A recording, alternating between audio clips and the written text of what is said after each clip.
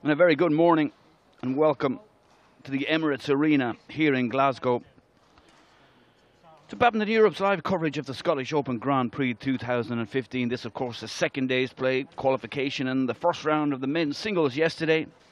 And we'll be bringing you all the live action from Court 1, as you can see in all its glory on screen.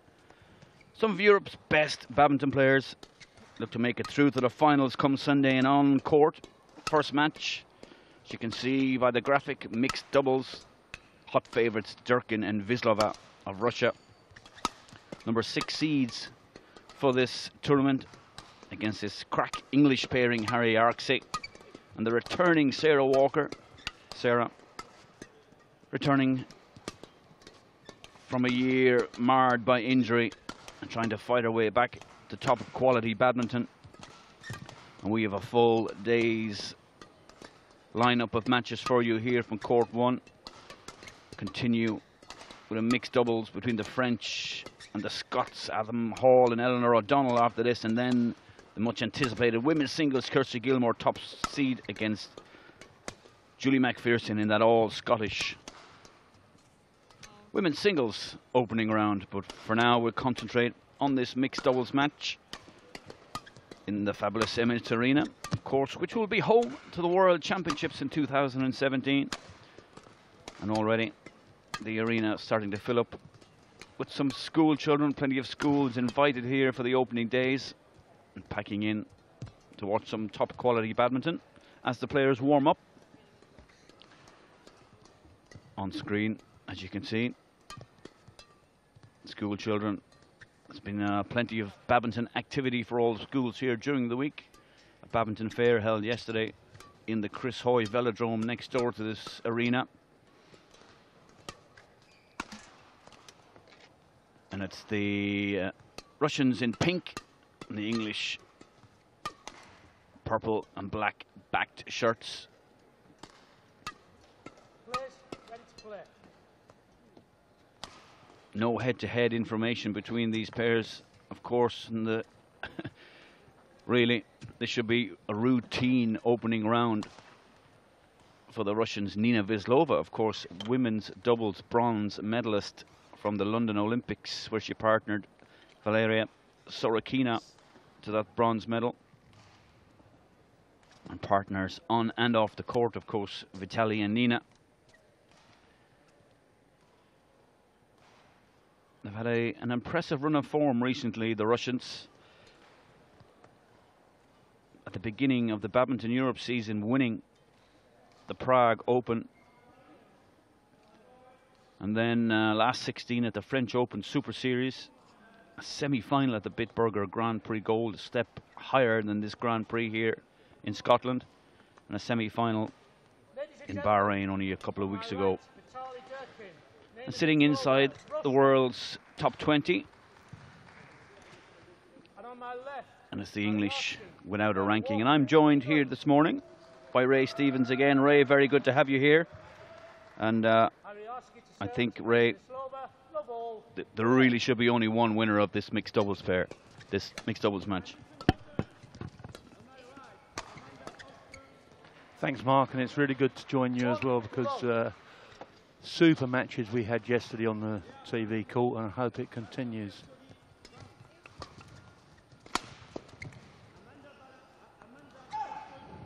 And remember, if you're watching, don't forget to use the hashtag SOGP for all your tweets and social media interaction. Service over, 2-1.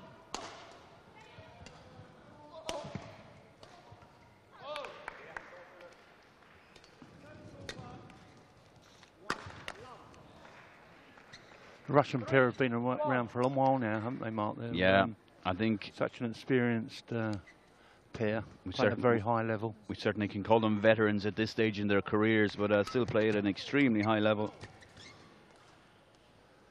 Service over, 2-3. It certainly has not been a good week or two for Russian sport in general, with all the breaking news regards doping, etc. But Vitalij and Nina, who I know pretty well, certainly Vitalij is excellent English, very well spoken in English. Nina has decent enough English, but a little bit shy when it comes to speaking it. But as I said, they are partners both on and off the court. So they're quite comfortable in each other's company, travel everywhere together.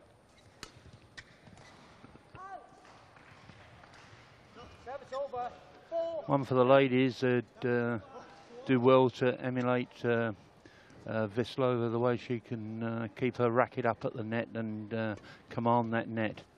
But technically, you certainly wouldn't be showing videos of her. You wouldn't, but she's very effective, and you won't see her make many errors. No, that's for sure. Yeah, good vision from Durkin. Of course, Vitalij, you can see by the strapping on his left calf, has suffered an injury sort of mid-year and really spent the whole summer trying to recover and get back in this important Olympic year. And you would expect the Russians to gather in one of those Olympic qualification spots. Always so difficult to qualify in doubles for the Olympics, given it's a 16 draw. You're guaranteed to have at least 2 Chinese, 2 Japanese, Danish pair, and all of a sudden now you're down to the last few spaces to get into the Olympics, and you have about 10, 15 pairs battling for the same spot.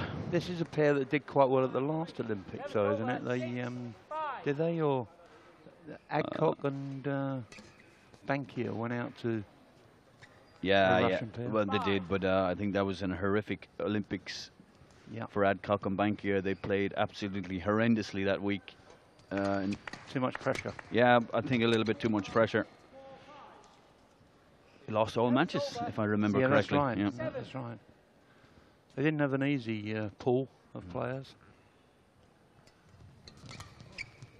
And of course, in the Olympics, you have to have the continental representation also. So you have the Australian pair, Middleton and Chu, who are probably top 30 kind of pair, but they will get an automatic position at the Olympic Games because of their continental representation, which takes another spot out of the equation.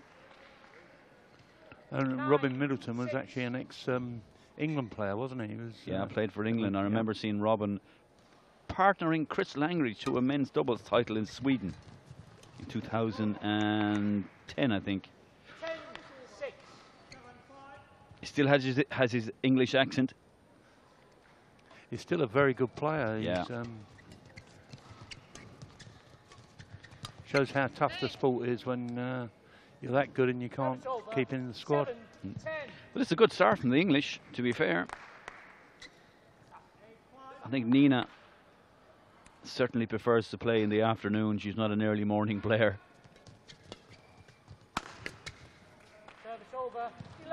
In the hotel, you see her arriving downstairs for breakfast, and you certainly wouldn't be approaching her to say hello. So it's the interval lead for the English pair, Arksey and Walker, and I know a little bit about Sarah Walker. I have never seen Harry play before, and I know nothing about him, so I do see Andy Ellis in the coach's corner. Andy, of course, the boyfriend of Sarah Walker.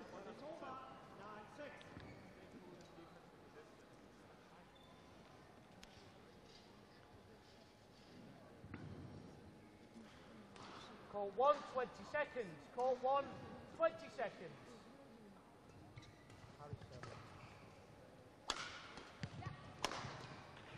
Harry. 11-7. Play.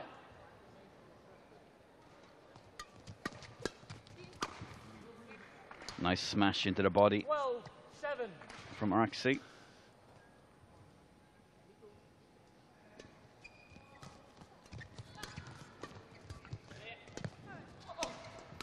Have you seen the English boy before? No, I've never seen him before, ever. Seen him, no. I haven't, and not a bad player, is he? He played some qualification yesterday in men's doubles. And it was the first time I saw him.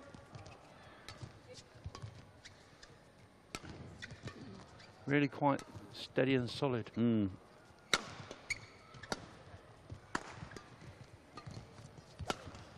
You know, after I would see a lot of these players coming through the junior ranks when you cover junior tournaments, and I've never come across him, so he possibly is one of these late bloomers.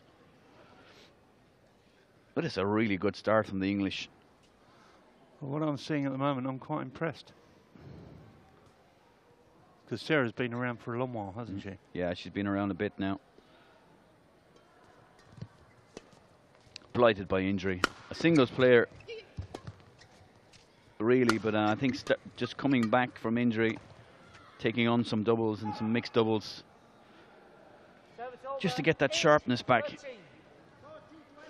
I'm surprised the Russians are actually giving away the attack far too easy here. And then what's happening is they're really attacking Vislova, which is the thing to do if you get the lift. You've got to try and attack the lady. 13. Harry. You know, history will state it, and the stats show it, that if you want to beat this Russian pair, beat them in the first round. They tend to sometimes just be a little bit complacent, but if they get momentum, if they're still in a competition by the quarter-final, you can start assuming that they're going to really push for the title in any tournament.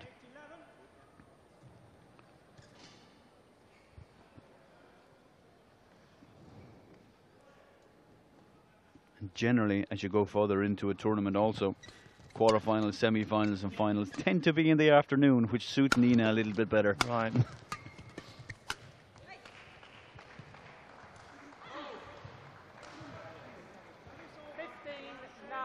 The lead that's developed is looking good for the English pair. Yeah, you'd certainly fancy them now to go on and take this opening game.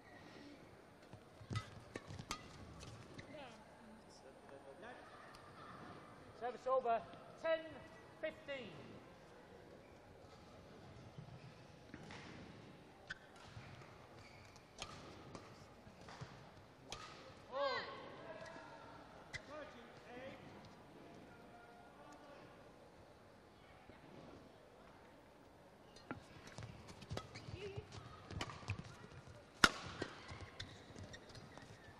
A good angle on the cross-court smash from Durkin.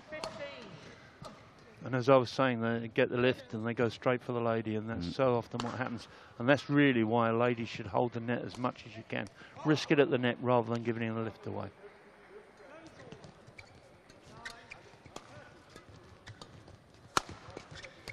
Super play. Service over. 16-11.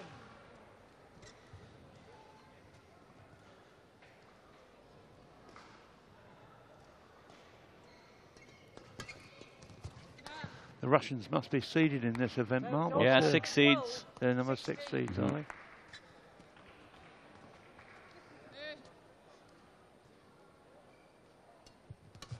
And as I said, you know, they've come into this tournament on the back of some really good form. 17-12.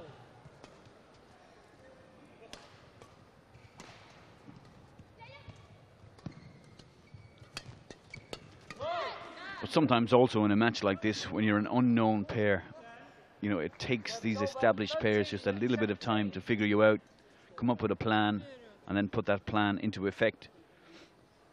All these established pairings are just so used to playing each other week on week. Oh, super from Durkin. 14-17.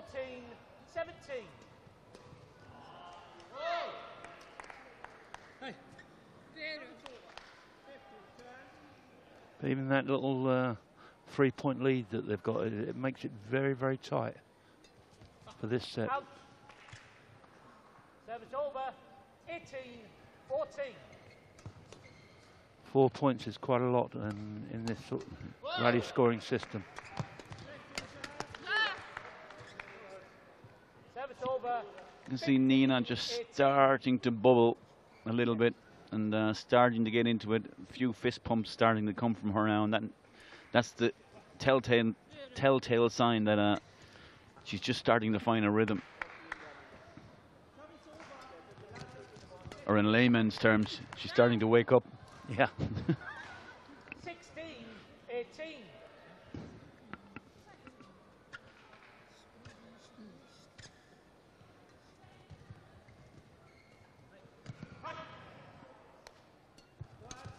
It's a good return and serve there.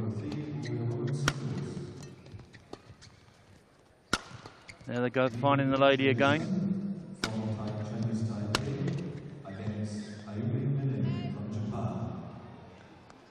And in 17-18.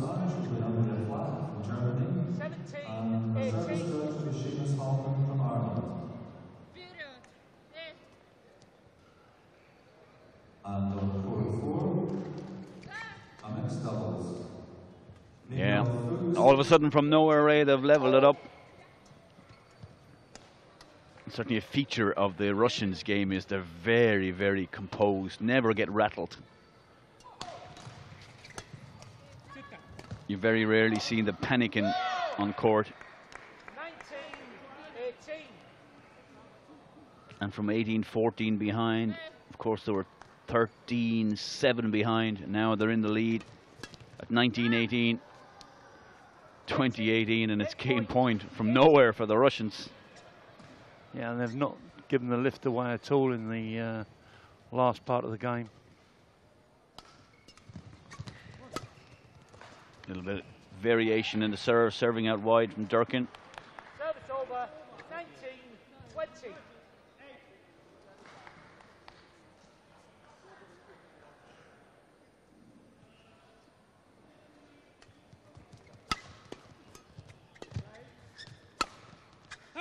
Yeah, and there it is, a smash down the winner from Vislova. And really the English had that game in their pockets. They did, and there was gaps all over the place, except Sarah Walker just lifted that shuttle, and I saw gaps that she just could have played into where she would have got the pair onto the attack. Yeah, and probably a singles player's mind working against an out-and-out mixed doubles player. Absolutely.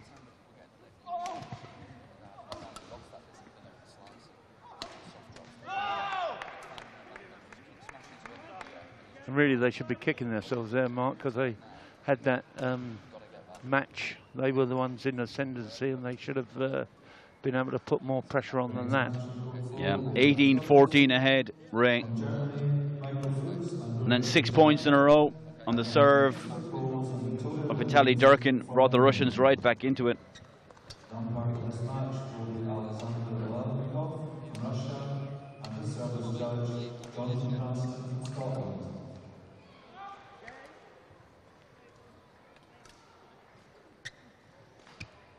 Second game, the ball, play. You know, you could certainly be forgiven for saying that you would expect the Russians really to power on from here. That's really good, Sarah. Good work. Come on now. Service over, 1-love. Certainly Harry has impressed me with his play in that first game. Service over, A player I've never seen or heard of before. Very solid, but just fell apart a little bit at the end. Again, all that attack from the Russians been focused on Sarah Walker. Absolutely.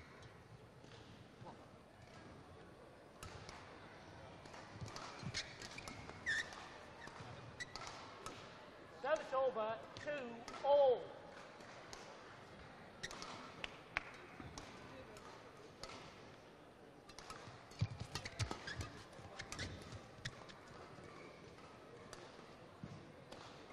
Service over, 3-2. Durkin reads the game very well. Really can exploit those open spaces in behind when the opportunity presents itself. And just as you're saying that, Mark, that's exactly what was going through my head. Exactly what you were saying there. Just makes the right choices all the time.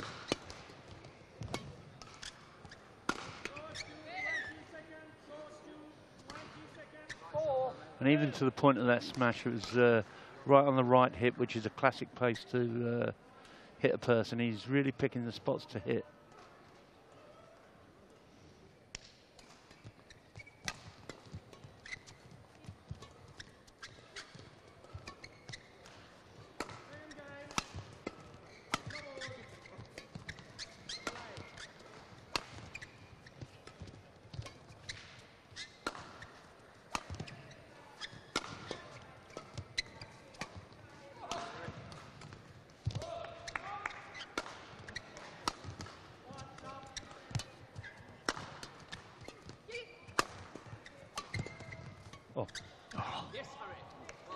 Good rally, probably the best rally of the match, to be fair, and resolute defence from the English. I thought Durkin had it when he rushed the net at that point. It was a great rally. There was 3 cross-court clears in that rally to the girl, and that's a really good place to put the girl, because it brings the girl out and makes her cover a lot more court, which is exactly what you want in mixed.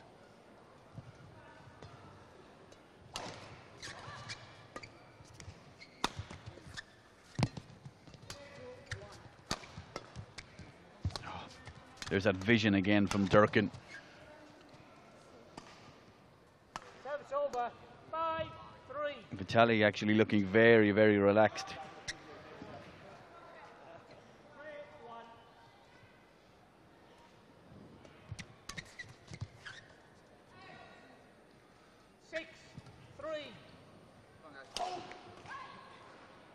And the drift was going that way yesterday, and it looks like the drift is still going towards that. So it's good to attack from the side that the English are on. I think that's 4 poor serves I've counted now from Nina. Ah, superb. Service over. 7-4.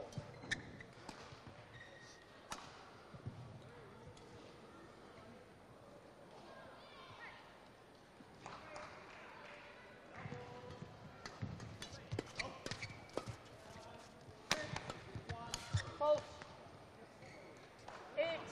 8-4.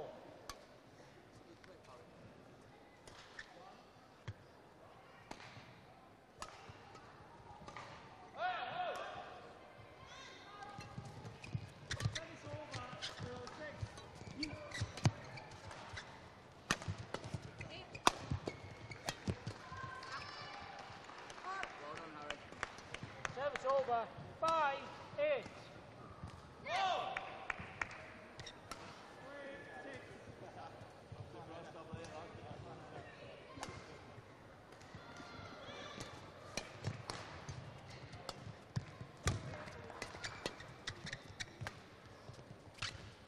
Oh, what a shot. What a shot. Service over. 9-5. Little pulled cross-court drop. Nice and soft, but heavily disguised from Durkin.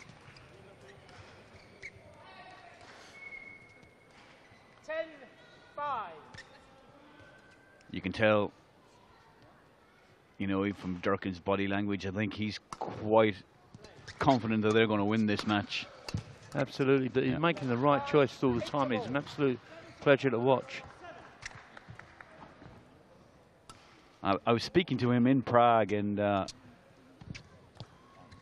were just coming back from injury, and they won that tournament, and he'd been out of the game for a couple of months, and he said being out of the game made him realize how much he missed being out of the game, you know, and how injury sometimes refocuses the mind and makes you just enjoy it a little bit more when you come back. And you come back with that hunger. And it was, you know, a hugely important time to come back with that hunger at the really, you know, the business end of an Olympic qualification campaign.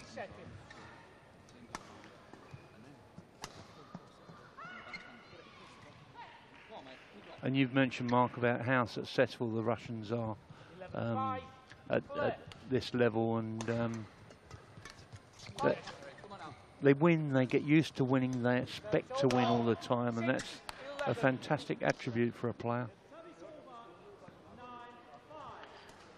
But this Russian pair particularly, they're just caught in that gap between too good for circuit and just not quite good enough to be challenging the top players at Super Series level.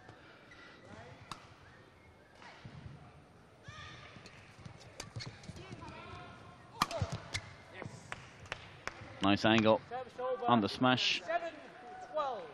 The English still battling away.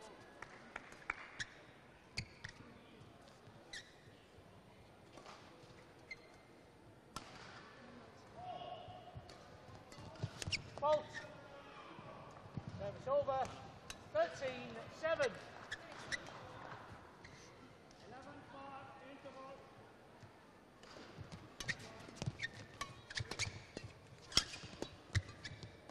Ooh, match of rackets. 14-7.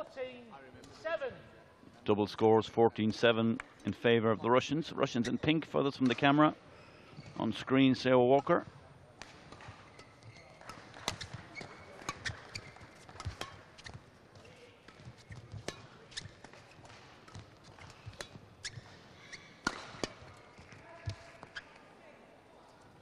Service over. 8-14. Unlucky for Nina, went for the interception. You were speaking yesterday about soft drops. We've certainly seen plenty of them today from Vitalij Durkin. Yeah, I think you see it a lot more in doubles than you do ever in singles now. But I know recently I was looking for a slow drop and I spent about 3 weeks going through footage to try and find some. So it's not an easy job. It's a slow drop has virtually disappeared out of the men's singles game. Service fault called. Service over. 15-10. Shuttle was out, but I think the service fault call was called at the same time.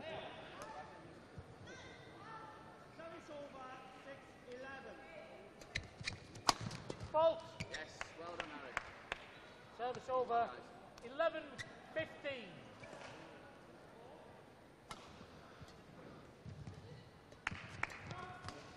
That's a good serve, that serve.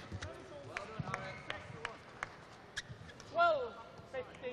As a coach, you're so often sitting behind a court and on the tight points, you're just asking for that player to put a good serve in.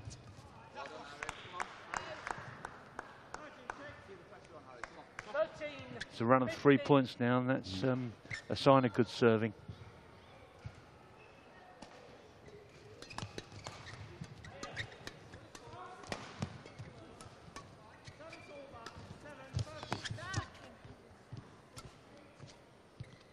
Service over. 16. Again, it's Durkin who has the uncanny ability just to exploit the space.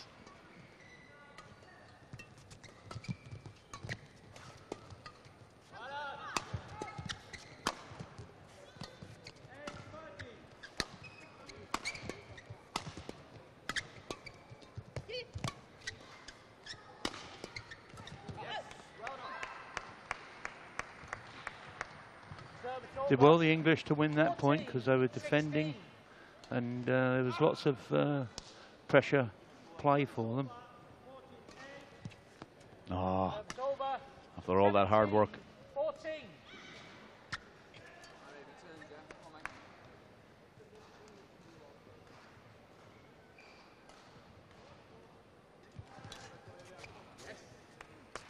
Service over. 15-17.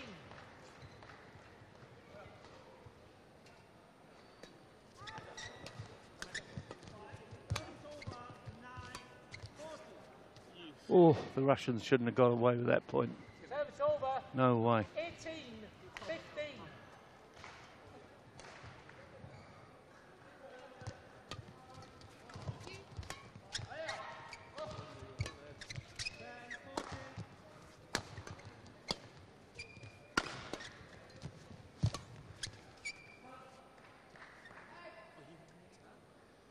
Well read by Durkin. The Russians now within 2 of advancing to the next round. This first round of the mixed doubles, the 2015 Scottish Grand Prix. Service over. 16-19.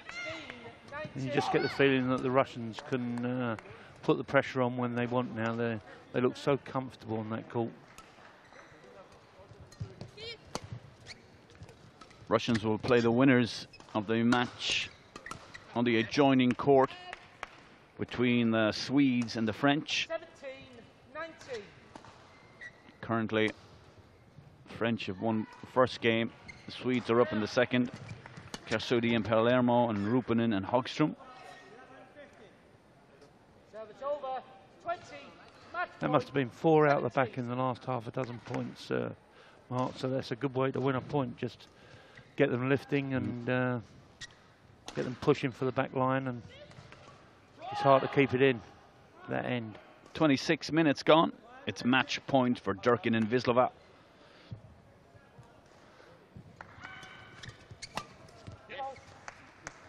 quite a short time for a match, isn't it? 26 minutes, it seems.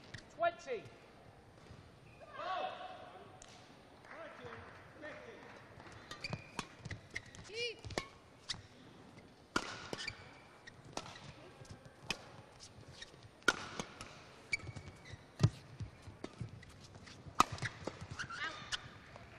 Good play again from Arksey. Battling away the English, and I expected the Russians to walk away with this in my opening comments, and it certainly has been an encouraging performance from the English.